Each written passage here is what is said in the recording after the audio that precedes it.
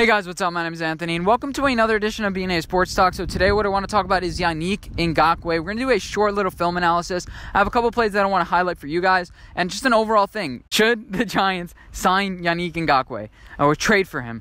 First of all, we'd have to give up a first overall pick. I made a whole video about it, a whole mock draft and everything like that. Checked out that video after this one, but I'm not sure if you will because I don't want Yannick Ngakoue. I just don't. I looked at two games. I looked at the game versus the Jets, looked at the game versus the Colts, and I want to see a horrible offensive line and a good offensive line. He didn't do anything overly special in both. He had one or two good plays in both games. One, it was just like, okay, he had a great bend around the edge, and he got to the quarterback, a strip fumble, but then he goes celebrating by himself. You know, he's pointing to the air. I saw that often where he's just like pointing to the air, celebrating with nobody but himself. And I want to see a teammate guy. I don't want to see a guy that's all about himself, all about his legacy, Justin Tuck, Lawrence Taylor. And that may change with the Giants, but I don't like a guy like that. I don't think Joe Judge will like a guy like that. And yeah, so that's one of the plays. It was a great play, you know, great keen awareness and stuff. But yeah, that's something I don't like to see. Next, another play is he gives a lackluster effort on a tackle. He runs all the way across the field, and then he just gives 20% effort on that tackle. It's like, and then he puts his hands up, and he's like, "Hey, what the hell happened here?" It's like, no, you didn't give effort on that tackle. That's what happened. And often with number 91, I saw number 41, aka Josh Allen, do way better than he did. Sometimes he had way better bend around the edges. He had those inside counters. Didn't see that from Yannick Ngakoue. I saw some counter plays. Neither were successful. I think that's more from the Jets and the Colts doing a good job with their offensive line and placement. But Yannick didn't have the burst to go through those holes. He didn't have the, the push and the strength to push back a left tackle. I forgot the guy's name. It's like Chobe Igua or something like that. That's a horrible pronunciation, but he's like the Jets' second string left tackle who's ended up going on injured reserve a couple games later. But it's just like he's a bad tackle. Most of the time, he'd engage with the tackle and not give up. Sometimes that was for contain, but other times just like, did he just give up on the play? Josh Allen had a hook move that was really successful and was able to get him pressures.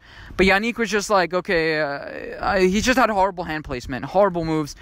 And it wasn't good. He played against Catanzaro from the Colts, the guy who just got signed to a 2-year deal, has been there for a while. So the guy is elite, but he didn't beat him on any plays, and I want a guy to beat that guy.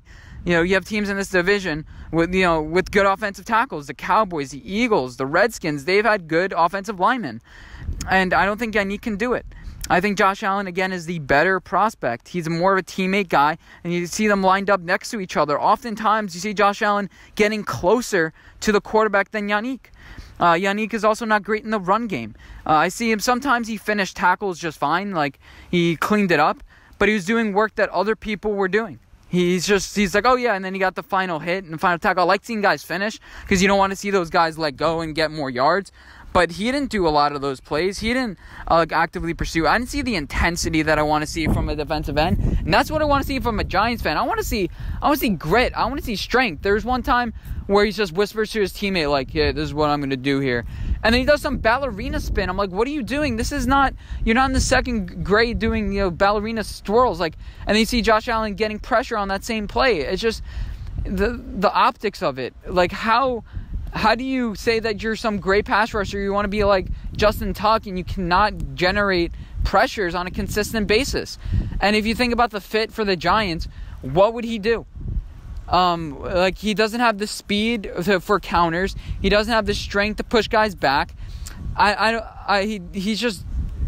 don't get it. I'm not a pro football scout. This is just from what I've seen.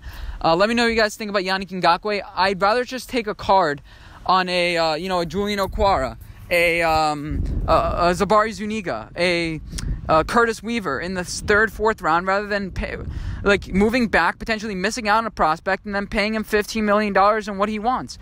I don't think he's anything overly special. Now, compared to guys rest in the league like Jadeveon Clowney, I haven't done a film analysis on him yet, but from what I've seen with Yannick Ngakoue, 2 or 3 good plays where he gets bent around the edge, but I want to see that more consistently. His inside counters weren't good. I didn't see it. I really didn't. And yeah, that's pretty much all the plays I wanted to highlight. He did back up in coverage one play where it's just like, what is he doing? And he was even slow on there. Now that just shows he can't back up if we want to do like a linebacker role. So he'd be prominently on the line. And I didn't see enough production just from the tape. But yeah, I hope you guys enjoyed this video. Let me know, guys, think, should we trade for Yannick Ngakoue? Did you see something differently? Do you want me to watch another game of tape? Because I watched 2 games. It took me 2-3 hours to go through it. I'm like, I'm just done. If I didn't see anything special and I was wanting more, that's a sign for the Giants. I want a guy that's special. And I'm not overpaying from a guy that's just going to be all right or maybe an upgrade from what we have now. I want a guy that's going to be able to win Super Bowls with us and a guy that I'm confident that will generate consistent pressure. And I just didn't see it. But I hope you guys enjoy this video. Let me know what you guys think, and I'll see you guys in my next video. Bye, guys.